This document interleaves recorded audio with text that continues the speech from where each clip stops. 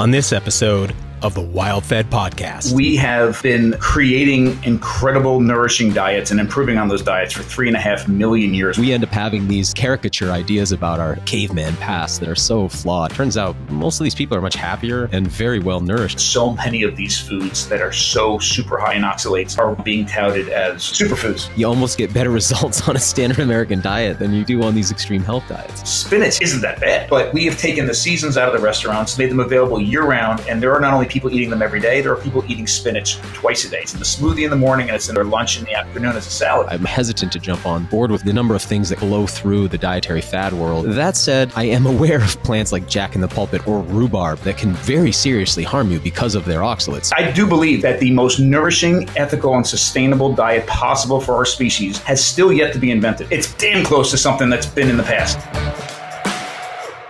Episode 148 of the WildFed podcast, the Fad-Free Diet, Oxalates, Superfood, and Common Sense with Dr. Bill Schindler is brought to you by Surthrival. If you're looking to increase testosterone levels without turning to pharmaceutical testosterone replacement therapy, take a look at Surthrival's pine pollen.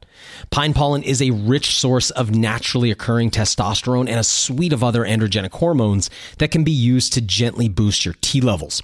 Right now until the end of August, the coupon code RESTORE20 gets you 20% off all pine pollen products at surthrival.com. My favorite is Surthrival's Pine Pollen Pure Potency. It's an herbal elixir I formulated with stinging nettle root to keep your body's free testosterone levels up while the pine pollen gently boosts them. It's got Siberian ginseng for hormone upregulation and maple syrup, vanilla bean, and orange peel to give it an incredible orange creamsicle flavor. Stop by surthrival.com to check out the entire pine pollen lineup, including pine pollen powder, pine pollen tincture, and of course, pine pollen pure potency, Surthrival's flagship pine pollen product. These are formulas I use and stand by, and so do thousands of other men who've used them too. For the rest of August, use the coupon code RESTORE20 for 20% off all pine pollen products at surthrival.com. These days, it's smart to have a side hustle, and as a wild food enthusiast in a rapidly expanding food-centric space, you're well positioned to start your own small business. You've been hearing me talk about forage.market for some time now, and for good reason. It's like Etsy for wild and specialty foods. Whether you're buying or selling, foraged.market is the place that foragers like you are linking up with chefs, restaurants, and other foodies who are looking for your raw ingredients or value-added products. Join for free, list your products for free, and be seen by millions of potential customers. Let's face it, getting noticed is hard, but forage.market makes it easy since it's the place your potential buyers are already shopping. With powerful shipping options, including local pickup and delivery, secure payment processing, and the ability to take pre-orders, forage.market makes selling and getting paid a breeze. Go over to forage.market/wildfed to get started. There you'll find a coupon for $10 off your first order of any of the incredible products you find there from other sellers.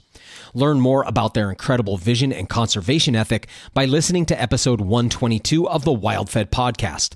Foraged.market, the global marketplace for wild and specialty foods. I'm Daniel Vitalis, and you're listening to the WildFed podcast, a show about reconnecting with nature through hunting, fishing, foraging, and food. WildFed. Food is all around you. We're back today with internationally known archaeologist, primitive technologist, and chef Bill Schindler. Bill's been on the show once before to discuss his book, Eat Like a Human, and he's back today to talk about human diet through the lens of his professional focus of ancestral human foods, food acquisition methods, and traditional processing techniques we once used to make our food more edible and nutritious. After our recent episode with Sally Norton, which was episode 142, our Oxalates Destroying Your Health, where we discuss oxalic acid and other oxalates in our food supply, I wanted to get another opinion. I didn't tell Bill beforehand that I wanted to discuss this, as I wanted his honest and unbiased take on the subject. But as it turns out, he's been keenly interested in this topic for some time and has been actively cutting oxalates out of his own diet with some pretty profound results. So while Bill and I discuss fad diets in general today, I really wanted to take our time exploring the issue of dietary oxalates, since if they are as deleterious to our health as some allege, the ramifications are significant and they affect most of us. So this is a continuation of a conversation we began with Sally Norton, and it's something I'd like to continue exploring over time, at least until I feel like I've gotten a pretty good handle on it. For now, I remain undecided. Not a total skeptic, but I'm not drinking the Kool-Aid either.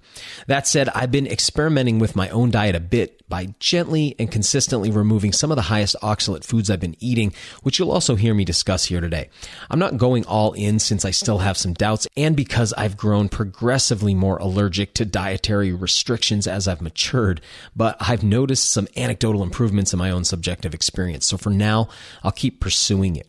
In closing, I got interested in wild foods and in particular hunting, fishing, and foraging because I'm interested in human diet and nutrition.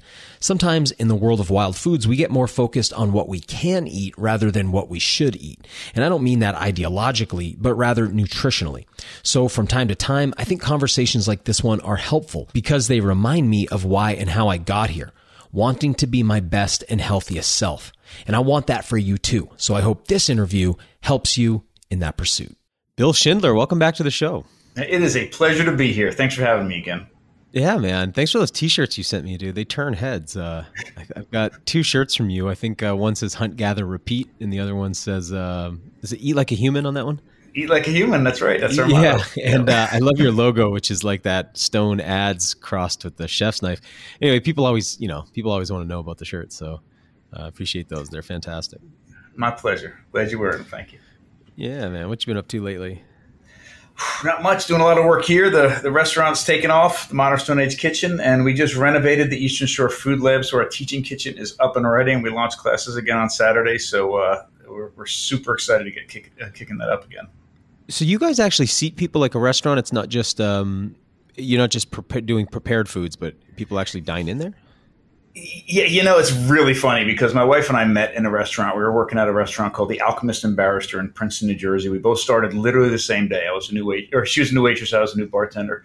And we would get so upset because we'd work late Friday nights and all weekends and everybody coming in and enjoying themselves. And we said, we're never going to do this restaurant life later in life.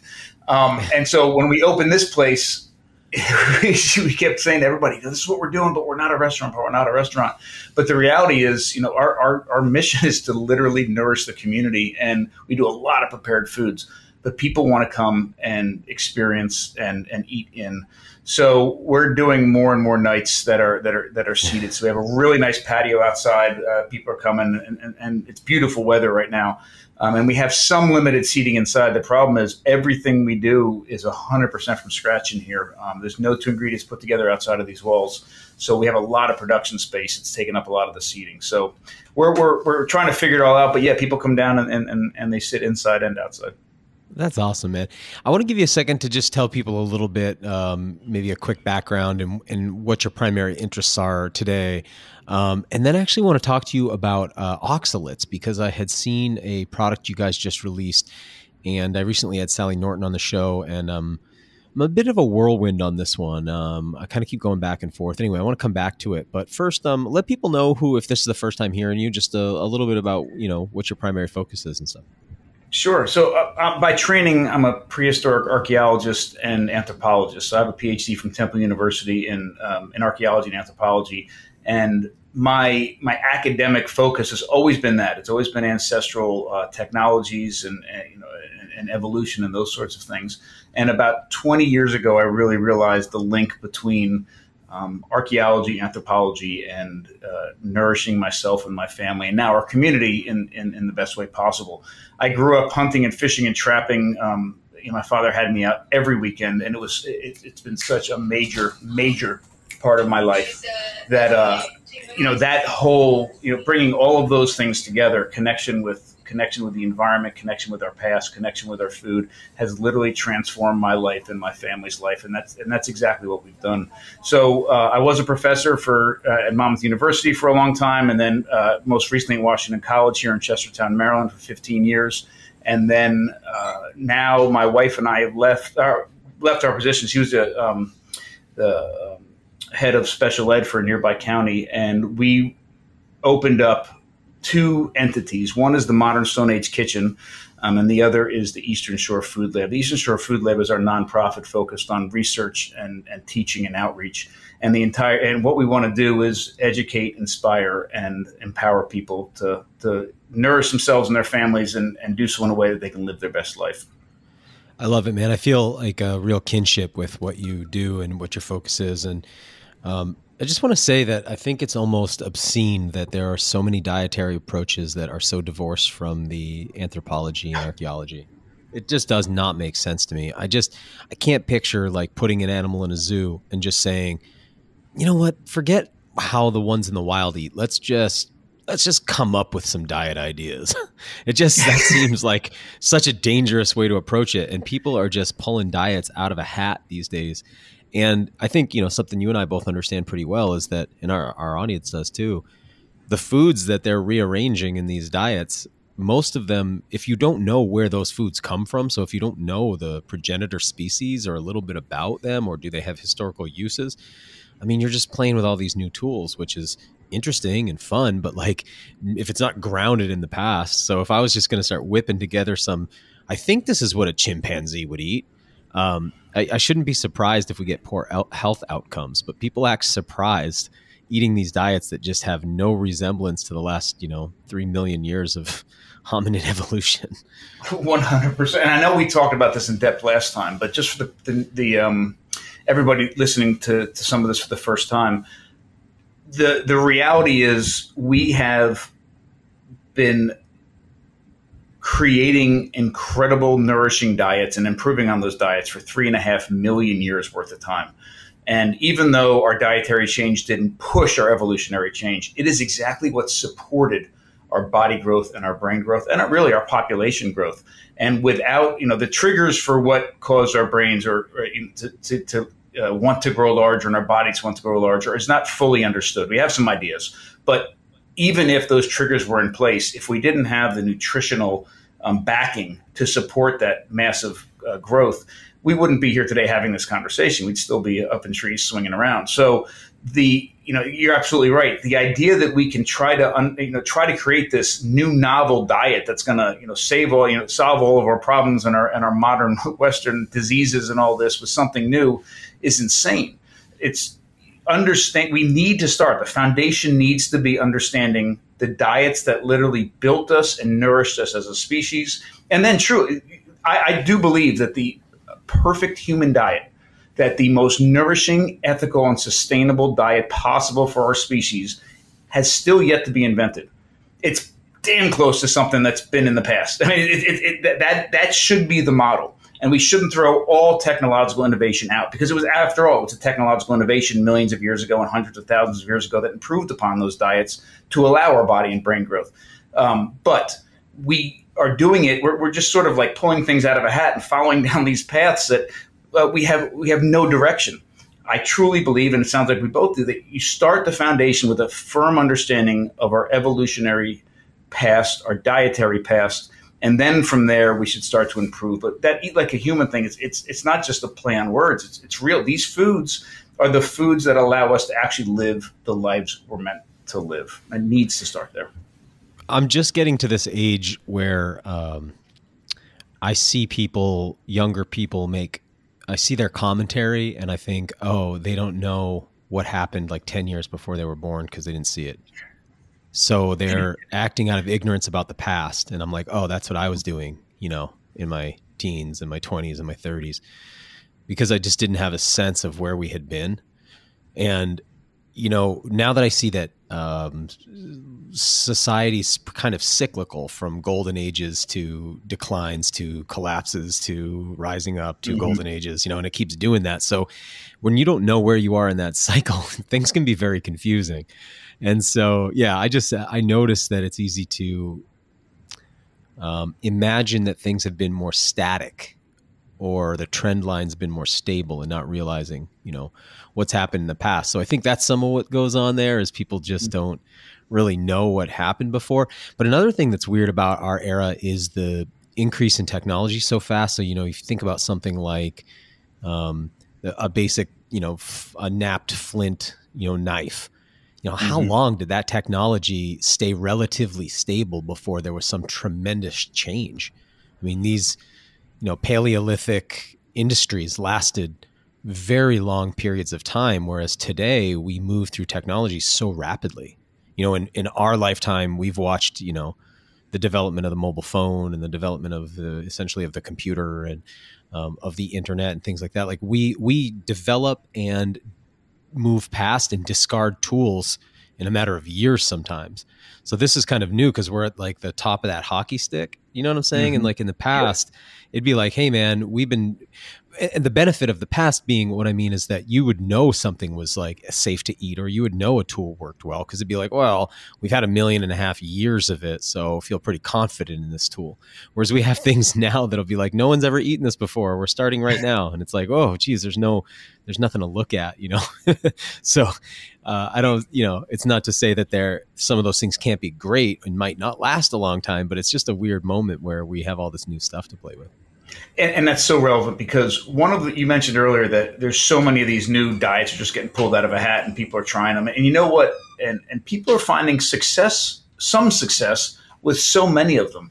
And the problem is, I think we get fooled into thinking that success means that diet is right. But the reality is, all that's really saying is that our modern diets that the majority of us are eating are so incredibly poor that any change shows some positive results. And then we get fooled into thinking, oh, this is the best diet for, you know, the best diet. Brian Sanders posted the other day, I thought it was brilliant. And I forget the exact wording, but it was something like, just remember the diet that healed you might not be the best diet for the rest of your life. Yeah, and that's it. Exactly. Really that's relevant. So well said. Yeah. Or like, you know, I got to say, I mean, that you could be starving to death and then somewhere along that journey, you're going to have great abs. So, you know what I mean? And you could be like, look at how good it's working. I mean, just look at the definition. It's like, yeah. And then 3 weeks later, you can't get off the bed because you're too emaciated. So, I mean, you might have some temporary aesthetic results too. It doesn't mean that this thing is good for your, let's say, your central nervous system and its myelination for long term or something like that. Like you might actually be drawing off the bank account of stored fats in your brain.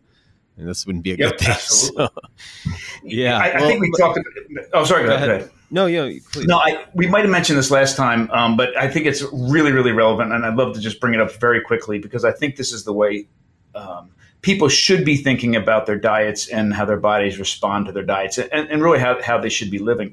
So before I did the show for National Geographic, my students were asking me, they wanted me to go on Naked and Afraid. And I really didn't want to go on Naked and Afraid for a million reasons. But I didn't want to tell the students that. I wanted to blame it on somebody else that I didn't do it. So anyhow, I went to my wife one night and I said, I'm going to tell my wife, this is right when Naked and Afraid first came out, but she'd seen it. And I went to her and I said, hey, you know, students, what do you think about me being on Naked and Afraid? And I knew she would shut it down immediately. And she turned to me and she thought about it for a minute. She said, I think it'd be all right. And I said, what are you talking about? You've seen this. It's like two naked people and it's a guy and a girl in the woods in 28 days or whatever it is. And she's like, yeah, I've seen the show and you have too. Like, even if somebody's thinking about something amorous or sexual for a day, you know, when they start starving and getting covered by poison ivy and eaten up by bugs and sunburn and all this, the last thing on their mind is to have sex or to do anything like this. She goes, that might be the safest place in the world for you. I said, you know what? You're absolutely right. But in regards to this conversation and thinking about it really was a light bulb moment for me because at that time, another, you know, big discussion, and people still have it today, is, you know, they would say to somebody like me with the way that I talk about the past, say, hey, you're romanticizing the past. It wasn't this, you know, amazing all the time. And they weren't, and you're right. But if you really think about it and go back to that conversation with my wife, we are talking about our ancestors who are not only procreating successfully, right, but they are doing such an amazing job that their bodies and their brains are growing exponentially over millions of years. So I know a lot of people look into the past and have this idea of survival. Oh, they were surviving. No, they were crushing it. They were doing so good. They were getting such incredible nutrition from their environments that not only were they having a massive amount of sex, but they were the women were having, incredibly bringing babies to full term. Those babies were doing great. It was, certainly not this amazing. There were people starving. There were populations dying out for sure. But at a species level, they were not surviving. And really, I would even suggest that they weren't even just subsisting. They were doing incredibly well. So, those diets that actually did that for our ancestors and actually for us. If you're consuming a diet similar to that, you should, and I know I mentioned this last time, I'm convinced every time you get up from the table, you should feel satiated. You should feel nourished. You should feel content. I mean, this food is supposed to nourish us. You can lose weight and feel satiated at the same time. So if you're eating a diet and maybe, like you said, you start to see your six pack and you're happy, but you're exhausted all the time and your sleep's terrible and you can't concentrate, then something is wrong. There's so many factors today too that are leading to, this depression, sadness, obviously this insane suicide epidemic we're in right now. Keep losing friends, I mean, this is like a tough moment in history. And it's so funny how quick people are to be like, well, the past was terrible. And it's like, well, do you know that? But also, I think one of the things is when we start thinking about living in nature, we start thinking of survival, we tend to draw upon the literature, lore, and television content we've seen, movie content we've seen. Mm-hmm. And I think with I think probably the best of them is currently of the TV genres alone, which, I mean, what a fantastically interesting thing to watch, but it's like, hey, that's not natural. Being alone is a punishment. So, for some reason, it's not interesting to us to watch 35 people do it together. You know what I mean? Because that would be a much more realistic show, right? 35 people, a division of labor, real camps, that kind of support. And then also, it's not this thing like you show up and you got to figure out how to make everything. You're born into a culture where everything's already made and you learn how to make things to sustain that.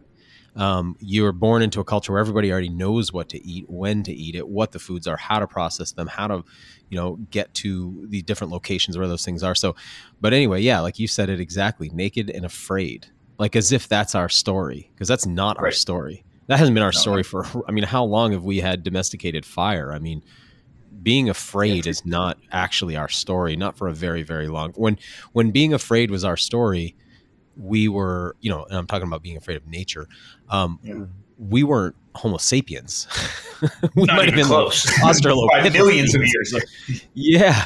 So we've been pretty confident about this stuff for a while. It doesn't mean there wasn't predation. Of course, there's been tremendous intertribal conflict and war, and that's been a huge story of ours for a long time. Even if it wasn't at the kind of wars we think of today, but certainly there's intertribal conflict, and humans have been capable of a lot of really like atrocious stuff. But by and large, I wouldn't characterize us as living like these naked and afraid lives. We haven't been naked. When was the last time we were naked? I mean, we've been making clothes for so long. It's absurd. So anyway, we end up having these caricature ideas about our caveman past that are so flawed. And it seems like, and I'm really looking forward to my friend Sam Thayer releasing this book he's been writing on anthropology's backgrounds, because boy, were there some, just the literature so tainted with these early impressions that came from a very specific worldview. But reality is a lot different. And it, as it turns out most of these people are much happier, much more productive, much more relaxed, and very well nourished and fed. So it's not like we're running around hungry and scared all the time, right? No, absolutely. Yeah, well said. Very well said. So I mentioned a few minutes ago about oxalates, man. I had been hearing these rumblings about this for a while. I try to stay out of the diet world now. I'm burned out on it after a few decades of it. It's just like, oh man, I can't get into these arguments anymore, or like listen to, especially watching all this novel stuff. Cause I just sort of felt like, all right, there's nothing new here. Like I'm not expecting any new dietary developments, but I start hearing this thing about oxalates, and I'm thinking initially like, oh, this is carnivore people looking for a reason to make plants the bad guy. So I just kind of ignored it. And I also thought to myself, man, from what I know about foraging, oxalates are pretty significant in many wild foods that we eat today and have eaten for a long time. So I thought, this can't possibly be reality. And I had this conversation with Sally Norton, who just kind of, man, she's committed to this idea. So I really had to take some time to think about it. And then I started to think maybe some of the symptoms that I've been experiencing come from that. So I've been cutting, first of all, I unabashedly eat tremendous amounts of cacao. So I don't see that I don't see that changing. And I'm like, whatever, I can definitely tolerate some of this. But I've cut way back on things like almonds and cashews and chia seeds and things, that I know are really high in it. And man, a lot of joint pain disappearing. So I'm curious if you could give us maybe, because you just put out a spice blend. It looks like everything except the oxalates, I think you call it. And Yep.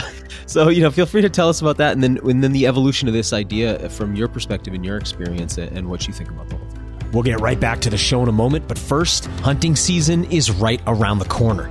If you dream of being able to successfully and sustainably harvest food from the land, this might be your perfect next step. Learning to hunt can be overwhelming, especially without a mentor. From finding land to hunt on, to developing the skills, to learning to process your harvest and finding people with shared values you can hunt with. The Hunter's Journey is a thriving online course and community with mentors ready to guide you from where you are now to becoming a successful hunter. Their team believes in stewardship of the land, reverence for the species that they hunt, and respect for all people. Many of their students got out on their first successful hunts last season utilizing what they'd learned through the Hunter's Journey. And remember, even if you're not quite ready to harvest an animal yourself, you can apply these same skills to shooting with your camera. The Hunter's Journey has a special offer just for WildFed listeners. Visit thehuntersjourney.com and enter the coupon code WildFed100 to get $100 off the course. Again, that's thehuntersjourney.com, and the coupon code is WildFed100. Now, back to the show. Thank you for giving me time to speak about this. My life has changed in the last 5 years because of my awareness of the oxalates. And very quick before I start, about a month or so ago, I was speaking at KetoCon, and my wife and I had a booth set up as well in the vendor hall. And during my presentation, I mentioned oxalates briefly in passing about something. And then during the Q&A at the end, there were a bunch of questions about them, which I fielded as best I could. And what I returned to at my table was a line 20 deep of people in tears. Some of them finally putting two and two together about symptoms they've been experiencing and the foods that might have been responsible for it. And the other half of them, really people that were just sharing their story with me, that the same thing, they figured it out 3, 4, or 5 years ago, and their life has been completely transformed. And it just blew me away. And really, it took a lot to stand up at a keto conference and say something bad about almond flour. really was a tough big lift. No. But it was fascinating to me. So let me, if I can, real quick, share a little bit of my story with oxalates. Please. So I grew up in a house. My parents were very health conscious, listening to everything that they were told about, how to nourish their family. And at the time, things like spinach were big and nut butters and that sort of thing. So I grew up with a lot of that, a lot of kale, a lot of Swiss chard, a lot of spinach, a lot of nuts. And I experienced some things that, looking back now, I'm confident were oxalate toxicity related. But the biggest issue, and I think you'll appreciate this, the first major life-altering issue happened, I forget, maybe over 10 years ago or so. A buddy of mine, real good buddy of mine from graduate school, Tim Messner, he's a professor at SUNY Potsdam, archaeologist. We were in grad school together. And we had co-authored a paper for the Journal of Archaeological Science on Arrow arum, or Peltandra virginica, which is a marshland plant that John Smith talks about in a lot of his logs, about how he would come up to Chesapeake and see Native Americans who were coming out of the winter. It's one of the first, just like skunk cabbage, it's one of the first plants that appear in early spring, and they're in the marshes. What's the name of this plant? Arrow arum is the common name, or Peltandra virginica is the genus of species. Okay, and it chokes up marshlands. It's massive, especially here on the East Coast, and the roots are as big as your leg. It's Wapato? No, Wapato is nowhere near as toxic. Wapato's Sagittaria, right? Oh, you're right. I'm looking at the leaves here, and it's very similar looking leaves. So he records them eating massive quantities of this, and documents a little bit of how they might have processed it, because it is full of calcium oxalate raphides. And the toxin, these calcium oxalate raphides, if you look at them under a microscope, are these little bundles of these bipointed microscopic needles. And at the end of them is this protease compound, right? So it's actually a double, it's toxic because of two things. So first, if you ingest them, these bipointed needles pierce your throat, and then it releases this protease compound, and it feels like you've drank Tabasco sauce, your throat swells up, you can't breathe anymore, and you die. They're nasty, nasty things. So we wanted to, if they really were such a important food resource in the past here, we wanted to better understand how they might have been processed, and also see if there's any archaeological signature to the different processing methods. And if we could look into the ground and say, hey, not only were they eating this, but this is how they were processing it. So we ran a whole bunch of experiments for a long time, collected massive quantities of this. I did at one point try it a tiniest bit, and man, it did taste like it felt like I put Tabasco sauce down my throat. But we ended up publishing this article. It was really well received and peer reviewed and all this. And then a buddy of mine, who's an amazing forager, said to me, we were going to an event later on that year, and he said, hey, skunk cabbage has the same issues as this does with the raphides. And he says, sometimes I take some of my forage plants and I make these broths out of them, and maybe if we made a broth out of it, then the toxin would stay behind and we could drink the broth and get some flavor, nutrition, all this. He said, I'm going to give it a go. You up for it? I'm like, yeah, sure. This is probably closer to 15 years ago. Anyhow, it wasn't very smart to do. So we drank this. And the next day, I had a bunch of students I was teaching an archaeology field school here in the Eastern Shore, and we were digging this site, and all day long in the heat, I'm jumping on shovels, and we're being really physical and doing all the things we would do on a site anyhow. And I'm driving the students back in the van, and I felt like I broke my foot. And as all day was getting wet, I'm like, man, did I just jump on a shovel the wrong way, or did something fall on my foot? I don't remember. We were doing stuff all day long, and I dropped the students off at the dorm, and I called my wife and said, it's so bad, I'm going to the hospital to get an x-ray. So I went to the hospital, and we're in a small little rural area here in a little tiny hospital.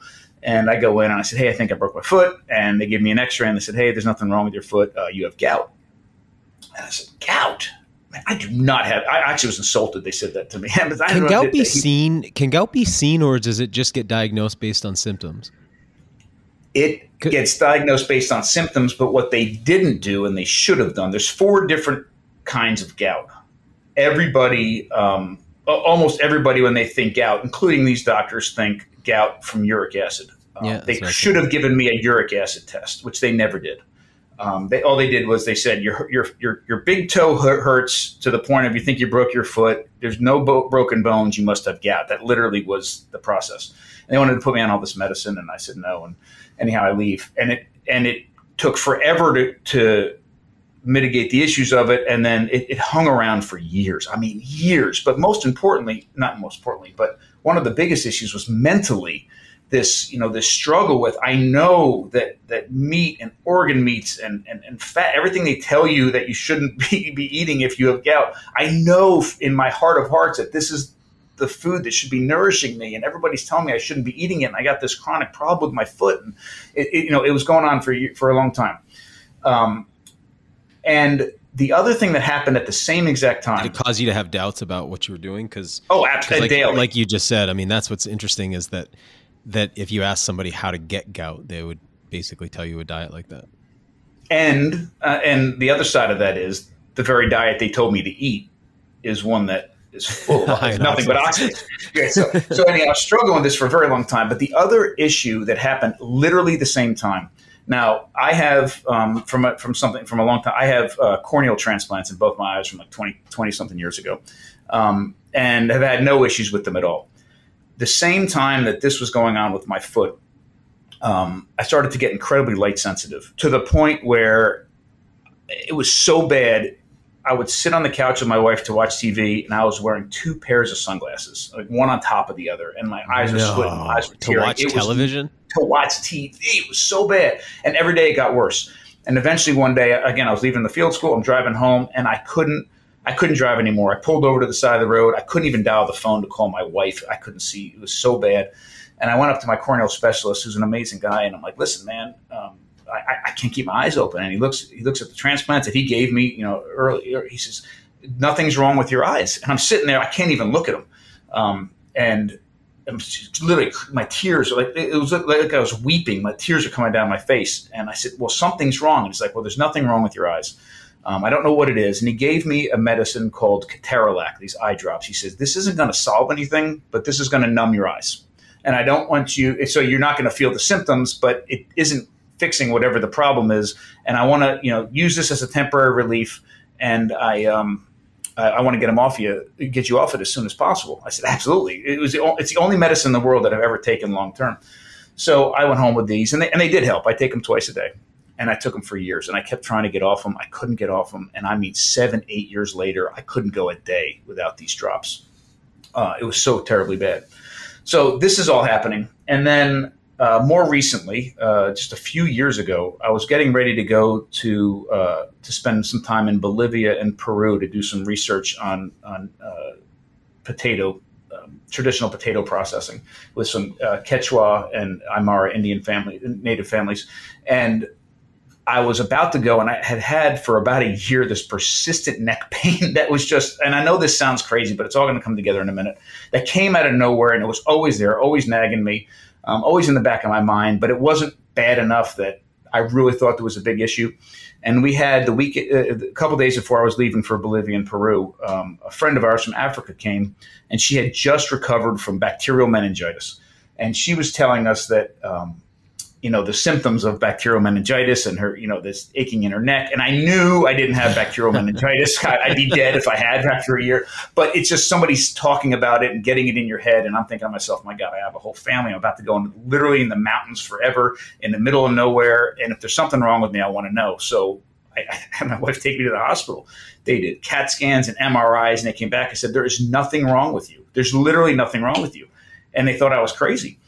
So anyhow, fast forward, and a few years ago, I was doing kind of this summit-like thing, and I was going to interview Sally Norton for it. And it was kind of a pre-interview thing. And I had heard her on a podcast with Brian Sanders a little earlier, and I'm talking to her just in this quick 15, 20-minute conversation. And at the end of it, things started to click, and I said, hey, I got a question for you. And I started to tell her the story about that plant, that Peltandra virginica and the skunk cabbage and all this. And she finished the story. She was like, they told you had gout, right? And I said, yeah. And she said, did they test it for uric acid? I said, no. She said it was probably oxalate gout. It wasn't gout. And the diet they told you to go on was the exact wrong one. So I said, oh my gosh. So I hung up the phone and I told my wife. Then I started researching other oxalate issues. And one of the places that they get deposited and cause massive trauma is in your corneas. And then neck pain, all of this started coming together. And I immediately... So sorry, just back up. The raphines, is that what they're called? Yeah, the raphides, yep. Raphides, they accumulate in the cornea, or... Because one thing that I left that conversation a little unclear on, you've got macro structures, crystalline structures that are that are oxalic acid plus, let's say, calcium, right? So you're going to get that calcium oxalate, or that in that crystal form can, amass into a stone, let's say, in the kidney. But then you also have the free acidic form as well that's in solution, right? So is it two different things or one thing, or are there lots of different types of raphines? I get a little confused on this. What's accumulating in the cornea? And then this culprit can come in a couple of a solid form and a solubilized form, right? Right. They can come, and I will tell you right now, I am not the expert on the part you're asking me now at all. But I can tell you what happened with me. Who is that person? They can come in different forms. Some are soluble, some are insoluble. The two major issues that they cause are, one, if it isn't already bound up to calcium or magnesium or other things, it will rob your body of it. Right. So That's one of the issues with it. It'll rob your body of calcium to buffer essentially to create a salt form. Yeah, it's looking to bond. So it will bond. Like oxalic acid in your mouth is like, hey, teeth, and starts pulling away at calcium, right? Perfect. Yeah, exactly. So it will rob your body. If you're consuming it with calcium, I understand it will bind there. But if it's not, it's in your body, it will do it inside. So it can cause issues that way. But to me, the more immediate issue that I think we all need to at least realize can be a problem is when you exceed the amount your body can take care of on a regular basis. And that isn't very much. Doesn't take much to exceed that limit.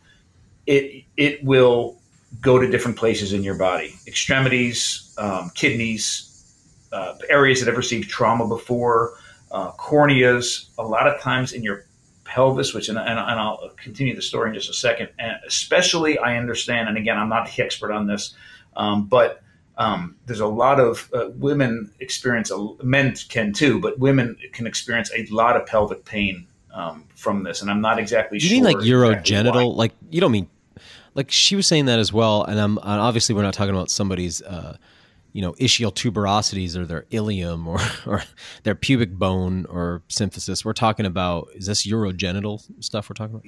Yes, I believe so. And actually, let me tell you a little bit more about what happened to me, and then come back to that because it is related to what you just asked. So I start looking at what this oxalate thing is, and I start cutting as much as I can out. And it wasn't hard because I wasn't at the time. It didn't look like I was eating a lot of different oxalates. I don't like spinach that much anyhow, but I did cut spinach out, obviously.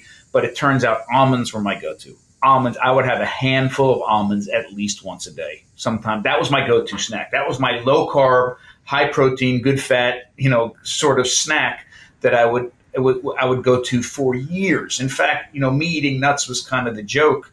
If we got it, we stop at Wawa or 7-Eleven and we get on a road trip, the kids would get whatever, and I'd always get a bag of nuts. And I thought I was doing the right thing. I was poisoning myself.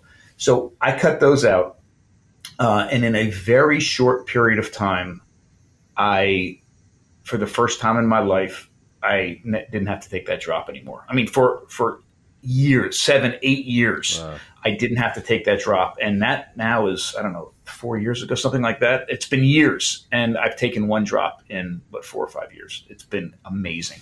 The pain's gone away from my neck and has never returned. The foot thing is almost completely cleared up. I mean, once every 3 months, I might just feel a tingle in my foot when I get up in the morning, but that's completely gone. The problem, though, with, there's so many problems with oxalates. One is, it's not like eating a bad mushroom and you know about it fairly quickly. This is something where you're eating this and you're eating it and you're being told it's healthy and you eat massive quantities of it. And months, years, decades later, you start feeling the effects. That's what's frustrating to me about this thing, because, I tend to have, like a lot of people who probably listen to this because they're into food, I've got a pretty good sensory system for if food is good for me or not. And this is so phantom to me. So when she's telling me this list of foods and I'm like, oh, that's my morning smoothie. I was like, every day for for probably 2 years, every day I was soaked, and other times in my life too. But in this recent round, a lot of soaked chia seeds every day. And she was like, man, that's why we're having this podcast, just so you can find out to not do that anymore. And I was like, well, I don't know if I'm going to stop, but I stopped. And yeah, like you're saying, like a lot of stuff clearing up, but I look at chia seeds and I get like a happy face. Like, I don't think negative. I think like, oh, those always make me feel good. So they're hydrating. They got great, essential fats. Like, it's confusing because there's a lot of foods that I can eat and immediately tell you, like, that's not good for me. I can just, that gut intelligence, from all of those neurons in your gut. But this one is a creeper, and I just couldn't tell.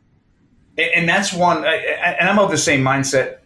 You and I both, we love to forage. We love wild plants. I feel, and I've been foraging now for 39 years, and I feel like I have that sort of bodily reaction. I mean, I know what tannic acid feels like in my body. I know what these different, plant toxins, if it goes to my tongue or what it sort of feels like. These are foods that don't do that, right? These are foods, and if anything, I experienced pleasure from eating, or at least short-term pleasure from eating these foods. And it turns out it was hard for me to wrap my brain around. And I know for a lot of people listening to this, it sounds like snake oil or witchcraft or something like, oh, just another fad.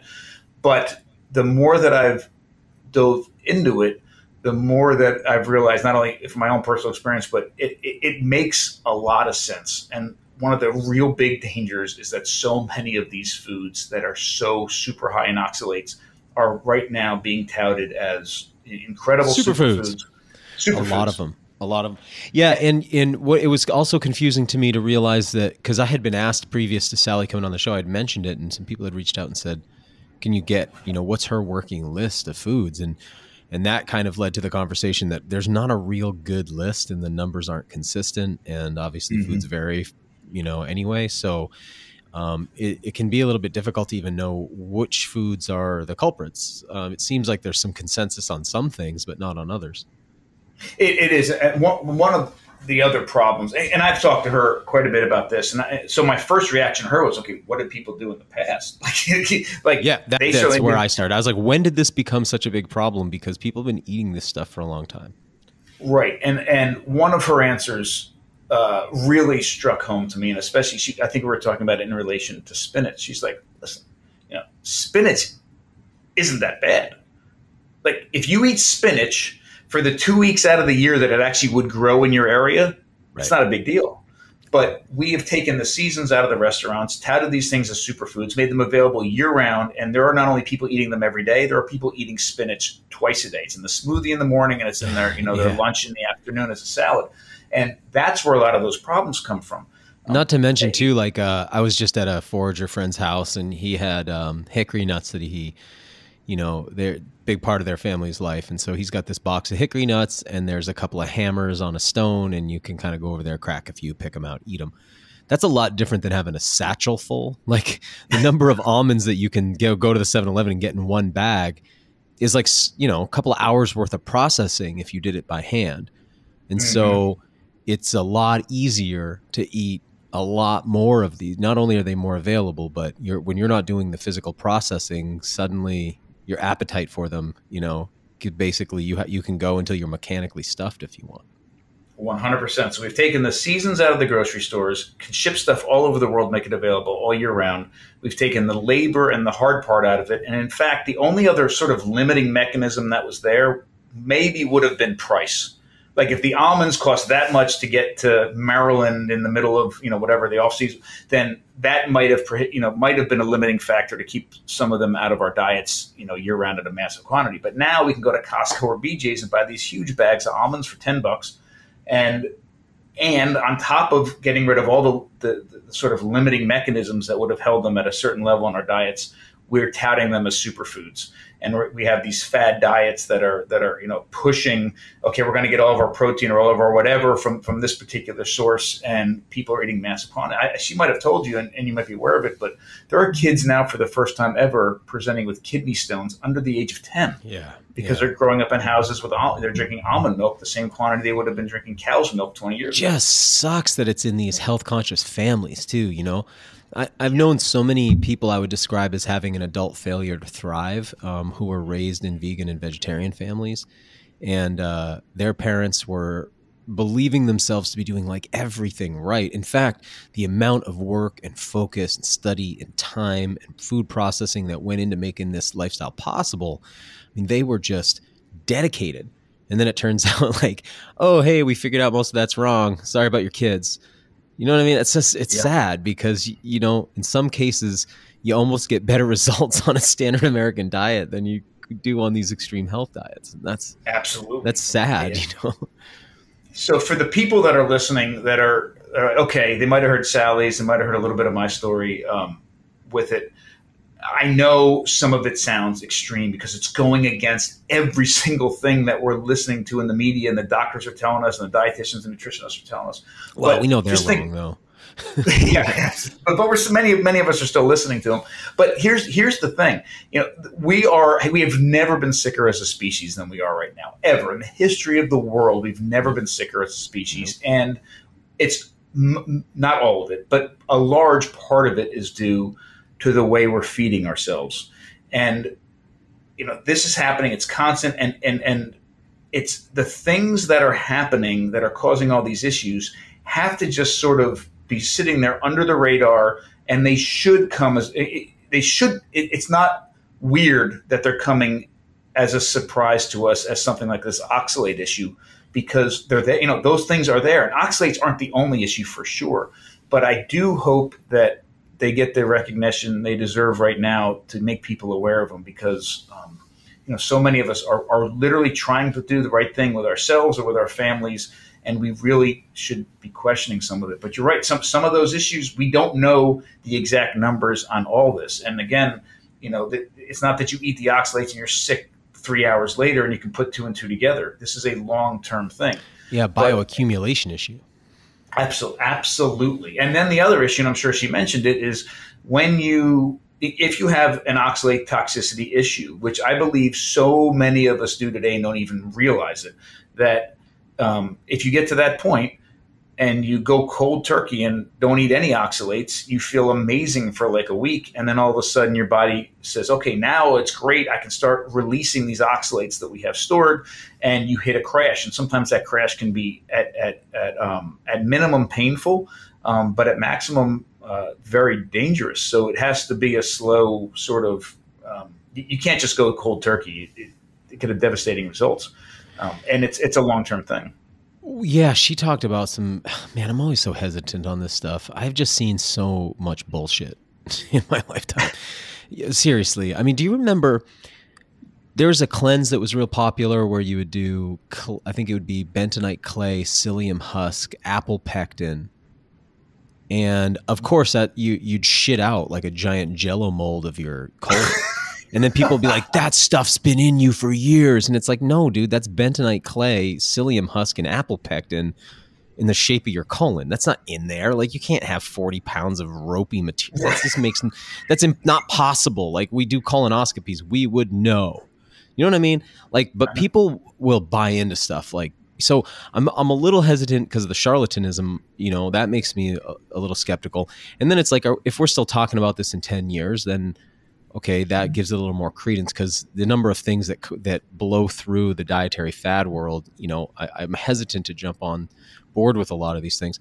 That said, I am aware of plants like Jack in the Pulpit or rhubarb that can very seriously harm you because of their oxalates. So it's not like this is an unknown thing. Two things I want to bring up. Well, one, I'll say them both now. We can take them one at a time. Sure. One, she mentioned to me in passing, but of course, given my interests, and I think yours too, I kind of glommed onto this idea. She mentioned that there may be a bacteria, or maybe a suite of bacteria, that are oxalate consuming, that are very sensitive to antibiotics. That would, because I said to her, look, like, you got to, I'm sorry, get me over this hump, but hunter-gatherer peoples were very healthy peoples eating probably pretty high oxalate diets in some cases, or foods. How come they weren't having this problem? And when did this problem begin? And she said, that might be a factor. So of course, as I've talked to folks, some folks do the thing of like, well, we got to create a probiotic. And I'm like, I'm just not convinced that probiotics they work quite that well, but maybe you could be inoculated with this. But do you know anything about that? That's the first question anyway. No, I've heard the same thing. This isn't in my wheelhouse, other than my own personal experience with it. So I don't know. I have heard that. There are also situations where we internally in our own bodies, and there's actually a name for it, when we produce oxalates inside of our bodies and can compound the issue, and sometimes even make it worse. And people that have that issue, the dietary oxalates are the least of their problems. What they're doing internally is even worse. And there's some suggestions that there's a lot of ways to sort of combat the oxalates. And here's where I have sort of, dove down a rabbit hole and tried to figure some of this out. I am of the mindset that all plants have some level of toxin in them. And I'm also of the mindset that we have spent millions of years creating technologies to make plants safe and nourishing for our bodies before we consume them. So there are things we can do, like fermentation or leaching or whatever, depending on the toxin, to help mitigate the issues there. I found 3 peer-reviewed articles that suggest that fermentation might play a small role in helping with the detoxification of oxalates, but not at any meaningful level. There still might be something out there, and there has to be. There has to be something out there. But I do think it's a number of different factors that can cause these issues. So one, massive consumption of oxalates on a regular daily basis over years is more than would have been historically possible, probably. Yes. And certainly, animals are, when we think about these things prehistorically, are wild resources. Animals are, certainly animals migrate for sure, but animals in general as a resource are available year round, and plants are incredibly seasonal.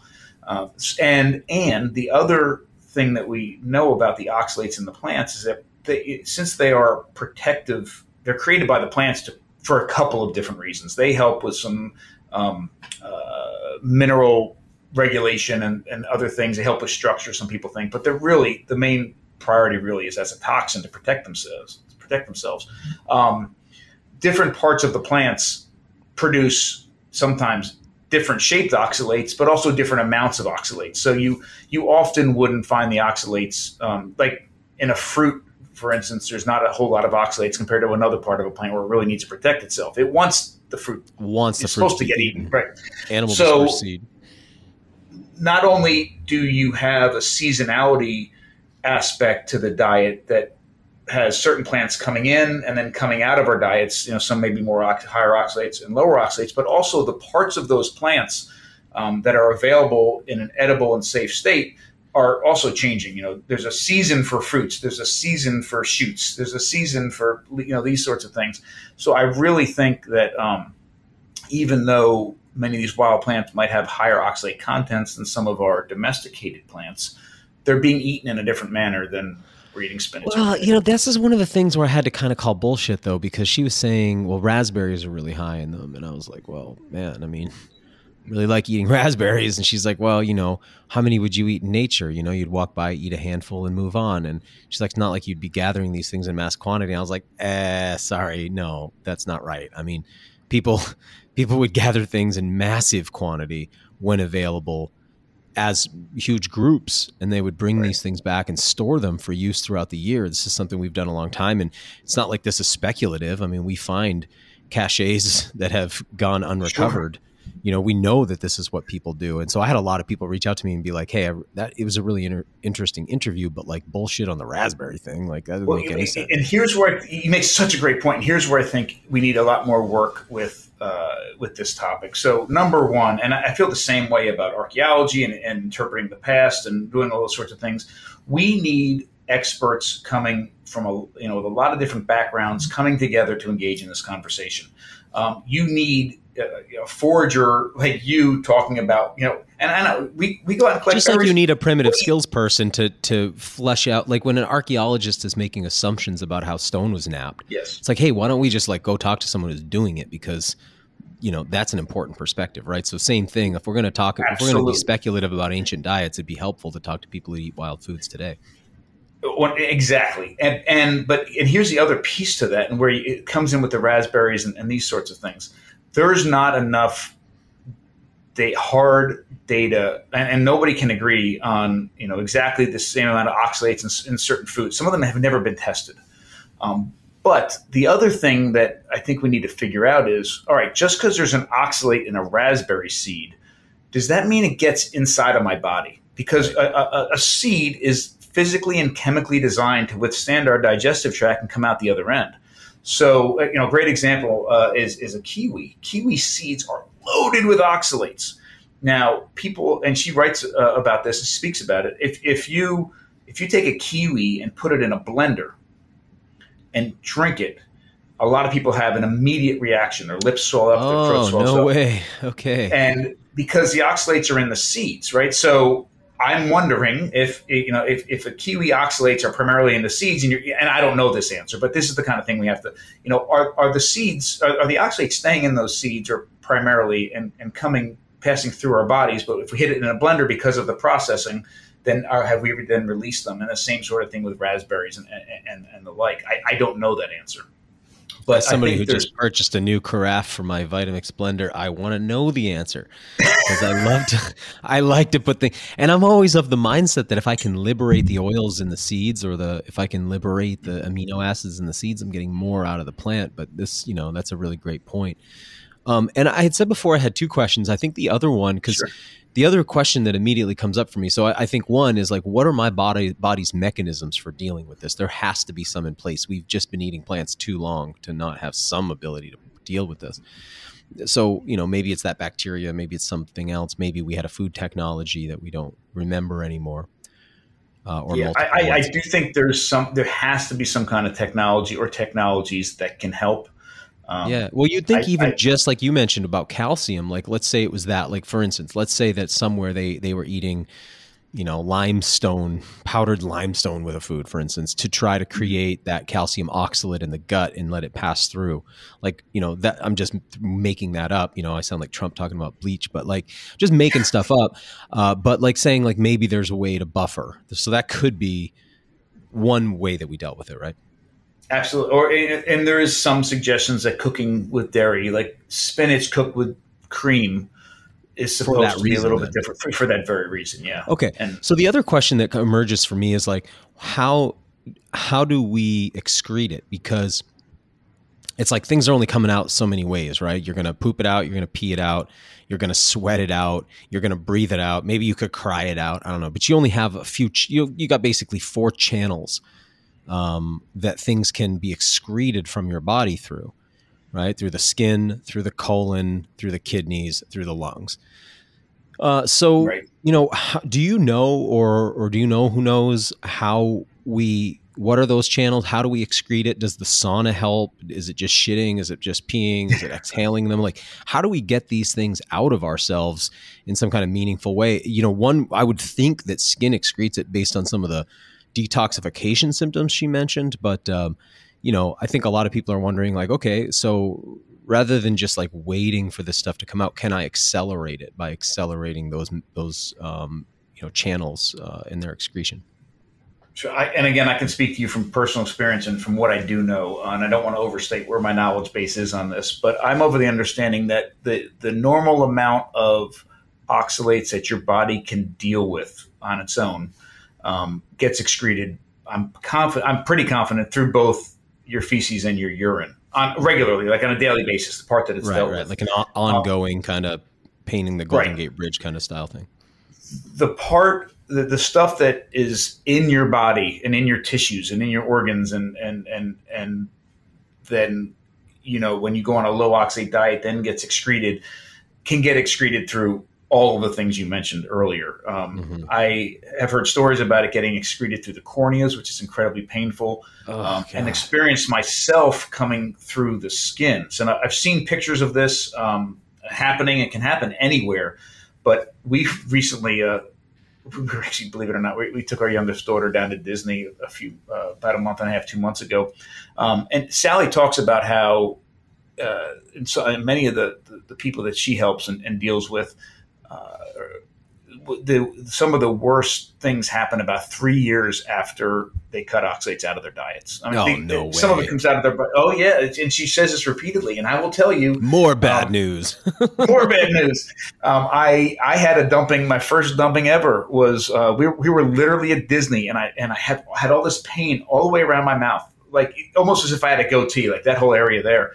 And I looked in the mirror, and it looked like I had a sunburn, and then all of a sudden, all the skin was peeling off, but I grabbed it and it was gritty like sand. It was, and for 3 days, it was excreting painfully through my skin around my mouth. And then it just stopped and went away. But you think those oxalic crystals were the grit? Yeah, well, I'm 100% confident that's what they were. And I don't even know analyze this material. I do have a picture of it, but I don't. It's so hard with anecdote. It's not like I don't believe you. It's just like, but it is an anecdote. So it's like, I really wish we had data. This would be so fascinating. I know. At least my daughter made me take a picture of it. But, yeah, that's.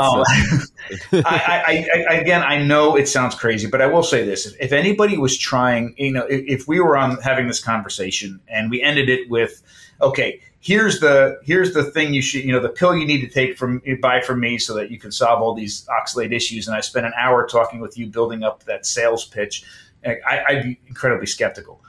Everybody should be, and they probably shouldn't buy anything from me. But I can promise you that I'm not selling you anything as a result of this. This doesn't turn into a supplement at the end. Yeah, and I'm not, and I'm also not even suggesting that, and nowhere near that I or anybody fully understands this oxalate issue.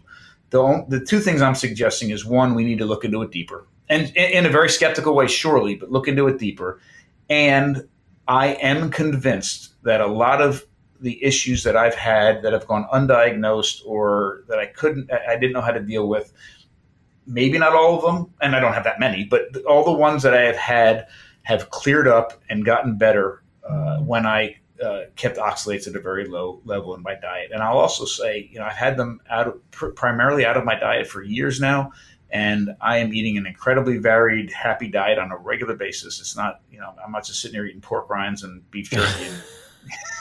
You're definitely not eating almond flour.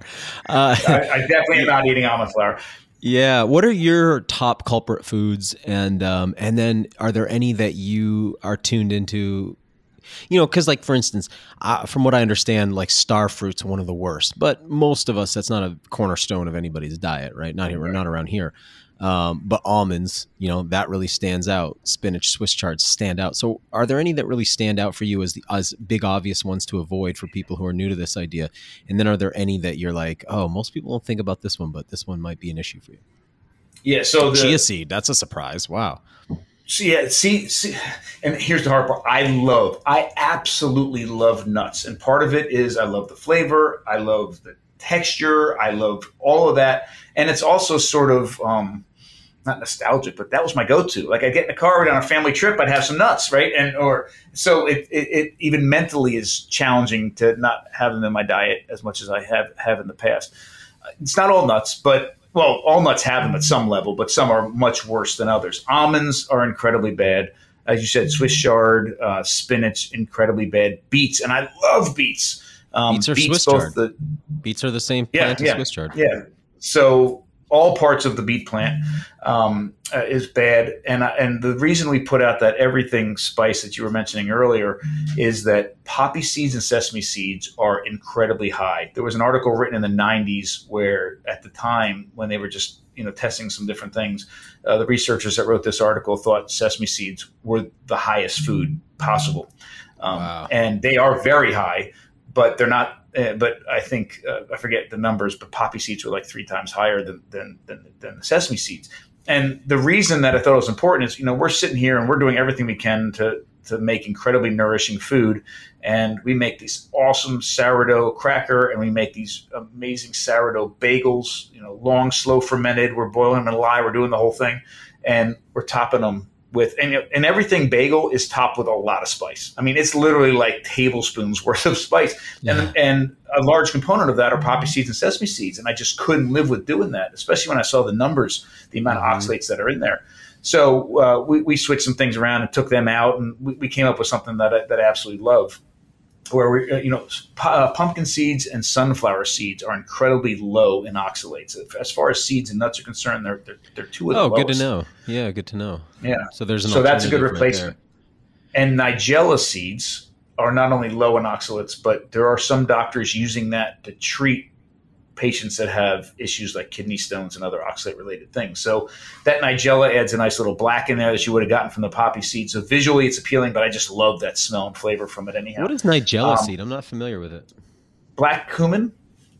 Okay. You ever seen, they're great. If you've ever had that what's Armenian string cheese, if you ever had that, it's kind of like this ropey, like pull-apart cheese, or filled with them. They're worth a try. They're I think you'd really like them. They add a lot of flavor and color to foods. So we did that, and that's certainly helpful. But the reason I really am stuck on the sesame seed thing is because that's tahini, right? So tahini is off the charts with oxalates. It's just been around so long. That's why I'm like, I know. How? But I feel the same way you do. And listen, I've experienced all the things I told you, and even a few other issues we didn't have time for that have all been dealt with or mitigated when I came off of oxalates. And sure, some of that it might have been just it happened at the same time, and some of it I'm sure are related. But I still wake up sometimes and I'm like, really, can it be that bad? Can almonds really be that bad? Because I really like them and that sort of thing. But I do believe that we should be living these incredible lives and killing over dead. Like incredible life, kill over dead, like wild animals do. And we don't. We die the last third of our life. We do this slow, long death, long death, and we've normalized joint pain. We've normalized our knees creaking going up the stairs when we're 50 years old. We've normalized all these things because it's normal. It's normal in our species today with the way that we deal with our food and our bodies. Most of us have these issues, so it makes sense that we've normalized them. But we have to denormalize them because it's not right. We should be living these incredible, vibrant lives and then killing over dead. And I am confident that one of the many things that it could be, one of the large factors that results in us feeling a certain way when we're 40 and are 50 and this joint pain and inflammation, I'm confident that it's from a lifetime of eating massive quantities of oxalates. And all those things, the way that my knees felt walking up the steps 5 years ago, the ways I'd feel when I was jogging in my joints, that sort of thing, all of it is gone. It is gone. Yeah. And I know it sounds crazy, but it is. I believe it, man. I mean, I was just starting to, so, I've been into this stuff a long time. I've been on a lot of restriction diets. So I'm a little allergic to the idea of like cutting foods out. I'm way more interested in adding foods in, So I'm like, oh, this thing again. But my knees, man, I've always been the person who can jump off something 10 feet high and just land. My knees never hurt. I love box jumps. I love climbing things. I've always, I've been wearing like low profile barefooty shoes and Vibrams forever. And I just never had knee pain. And, I started to develop it. And there's a correlation to this smoothie that I was doing with a lot of cacao and chia and sometimes a lot of nut butter in there too. So anyway, I started developing this knee pain and it's so easy to go, well, I'm getting older, And then I started doing all the knees over toes stuff and the backwards walking and pulling sleds. And that like helped a bit, but I was like, I still had this like kind of sharp pain in my knees. And I didn't feel that there was a structural thing wrong with me. Anyway, once she said this, I was like, could it be? And I just changed my smoothie around and dude, my knees feel great now. I mean, it's only been like a couple of weeks. So I'm like, okay, if I wasn't for a positive experience, I would dismiss this, but that's hence I'm talking to you about it today. And something she said to me that really stood out is it would be great if we had food labeling. And, I don't see that as being that realistic. It's not like, well, I don't know. We now have gluten-free as a common, call out on foods. And that came out of people. And that was another one where it's like, really though, gluten, really? And then I think eventually I had to come around and be like, okay, I get some response to gluten, but I see other people who get real strong responses. Yeah. So foods are labeled now. It'd be so cool if we could get to a point where I could at least get a sense of how much was in a food package. That'd be really nice, maybe that's a long ways off, but I think the conversation is important. So please, Bill, if you come across new data, please throw it over our desk too, because we'll just be so curious about anything we can get on this thing. Yeah, let me just say one other thing about our bodies sensing these oxalates. And this, again, I do realize that I'm sort of on this podium or jumping on this bandwagon a little bit because I've had or at least felt like I've had such amazing success when I've taken them out of my diets, and I want to spread the word as much as we can. But one thing that I have noticed is that I would get sometimes a feeling like in the upper part of the back of my throat. Every now and then, noticeable that I would feel it sometimes when I ate things. Nothing major, but I would just a little bit of a sense, a little bit of a reaction. I haven't had that in years. And I was giving a foraging tour a couple months ago, and one of the things we had was a wood sorrel, and we were eating wood sorrel, which is oxalates. Literally the genus Oxalis. Yeah, literally the genus. It's sour like lemons. Yeah, oxalic acid. I actually felt that same feeling again, and I've been paying attention to it. And it may be something. I mean, now that you're saying, in other words, we might have a primal sensory system for this. We might. I mean, I only mention it because I know you're in tune with your senses. You're in tune with wild plants and domesticated plants, and how your body reacts to these things. Pay attention to it. It might be nothing there, but it might be something there. Yeah, that's one way. The other thing is, whenever I eat a high oxalic acid food, I can feel it in my teeth. Yeah, I'm sure. I mean, anybody who's eaten spinach knows what I'm talking about. You're like, wow, that sandy, gritty sort of feeling. Yeah, it's like, what's going on with my teeth right now? That's really fascinating. So, yeah, maybe this is something we had more of our senses are so blunted today. So, perhaps that's a piece of it too. It's funny, when we sat down today, I was thinking we would talk about this for a few minutes. I didn't think that this would kind of consume our conversation, but I'm kind of glad it did. And because I want to keep, I don't want to lose this thread. I think it's important. And I also don't want to get too obsessed with it. So I'm trying to walk that line, but it's been neat to, because when I put out Sally's podcast, it's a little like controversial for my audience, because some people like don't want to hear it. Some people really want to hear it. Some people are on the fence about it. So I think continuing the conversation is really important. And I'm hoping you'd be willing to come back, because I would really like to have a conversation with you about the potato processing thing. I was reading a post of yours. I spent some time in Peru, sort of where, the diversity of potatoes is really high. And, obviously there are toxins there, and the way we eat our potatoes today, which are one of those kind of cornerstones of an American diet, or much of the world's diet, the way we're doing it might not be the most intelligent way. So maybe we could have you back at some point and we could kind of continue this conversation, because there's a lot of foods that we're eating that can be great foods if we eat them correctly, or bad foods if we eat them incorrectly, right? Because in many cases, it's more about the process than the food itself, right? Yeah, and I think the potato is such a good poster child for that. I would love to come back and talk about potatoes. We could have a really in-depth, great conversation about them. Oh, that would be awesome, man. And thanks for sharing your personal story about it. And as you mentioned, besides everything, you are selling something. You got the spice, right? Is that what this has been about? Is that what this has been about? You're making up cornea stories to push your bagels. I really appreciate you sharing your personal accounts, because I think too, like, when you're doing influencer work online, especially in the health space, you're incentivized to not have health issues. To not talk about anything. And that's one of the things that I saw when I was in the vegan world, in the raw food vegan world. I saw a lot of people lying about their health because it was in their financial best interest to pretend that their diets were creating like perfect health experiences. And so, as you mentioned before, what worked for them initially stopped working, but then they wouldn't want to say anything because now they're deep in it. And they're making money from it. And that's their whole, and then I think even more than the money incentive is like, my whole identity's wound into this thing. So I appreciate you sharing your personal stories and your journey on this, because I think it's compelling.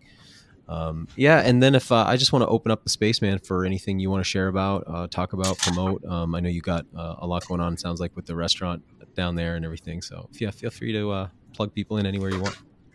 Awesome. Thank you. So, like I mentioned earlier, my family and I have the Modern Stone Age Kitchen here in Chestertown, Maryland. And we are, if anybody's seen my book, Eat Like a Human, we are literally putting that book into practice to nourish the community. And so everything we make is entirely in-house, no two ingredients put together by anyone else and outside of these walls. And we do nose to tail butchering and cooking, fermenting all of our dairy. We make all of our butter in-house, our cheese, all of it. And we have, the really cool thing is it's not strange, weird, off the charts food. It's really incredible, familiar food that is made in the most safest and most nourishing way possible. So things like pizzas and tacos, we're using all these ancestral and traditional approaches to make these foods. So if you're anywhere near our area, we'd love to see you. If not, check us out online anyhow at modernstoneagekitchen.com. And we're now starting to ship a lot of our foods. And then our nonprofit, the Eastern Shore Food Lab, is up and running. We have an amazing teaching kitchen upstairs where we have a completely open source kitchen. If anybody wants any recipe, any technique, we're happy to share it with you, and come in and see us, and we'd love to show you how to do these things. So you can check that out at eatlikeahuman.com. And get those great T-shirts. And your book is awesome too, man, I got to say. So thank you very much. Worth a read. Thank you. I wanted to tell you just sort of lastly, I was just in Hawaii, so I got to spend a bunch of time on Molokai and was hunting there, foraging there. And the folks have, many traditions that have been ongoing for, all the way back since they got to the Hawaiian Islands. So there's like these, still intact foraging traditions and collecting traditions. So we were out on the coast and we were picking these beautiful purple urchins, breaking their backs open, eating the uni, or taking limpets and so each eating them raw right out of the shell, And this is totally normal for everybody. We came upon a noni tree and I found some really nice ripe noni on the ground. So I cracked these things open and I'm eating them. And these guys cannot believe it. They cannot believe that I would do this. And I mean, they're eating all, they watched me eat the fat from behind the eyes of axis deer raw, like just cleaning off skulls and just eating that fat from behind the eye. Don't flinch at that. I eat this noni fruit. For the whole time I'm there, dudes are just like telling everybody they meet, this guy ate the noni. This guy ate the noni fruit, and my friend Mansell had been out there and they had killed a pregnant doe. And he and his friends had all drank the amniotic fluid. And they thought that was really strange, but they were like, but that's not the craziest thing. The craziest thing, this guy ate the noni. I just thought that was so funny. Just interesting, like perspectives on what's weird to do. I think of it because, in your book, you sort of open with a blood and milk drinking scene. So I just thought that was funny because, what people think is weird and what people think is normal, That's awesome. That's a great story. Bill, I'm really looking forward to the next time we get to talk, and hopefully I get to connect with you in person soon. Thanks so much for your time today, man. Me as well. Thank you so much for having me. Thanks for listening to the WildFed podcast. Help us grow this show by subscribing and leaving us a rating and review. It ensures better rankings and more advertiser interest, which translates directly into better shows, more awesome guests, and a constant stream of fresh new content. Have a question you'd like answered on the show or a hunting, fishing, or foraging trip you'd like to host us on? Email us at info@wild-fed.com. If you still haven't seen season 1 of the WildFed TV show, you can go to myoutdoortv.com, grab yourself a free trial subscription, and then check out all 10 episodes. Season 2 of WildFed premieres on Outdoor Channel in early 2022. And be sure to visit our website, wild-fed.com, to check out our store for WildFed hats, stickers, and more. WildFed. Food is all around you.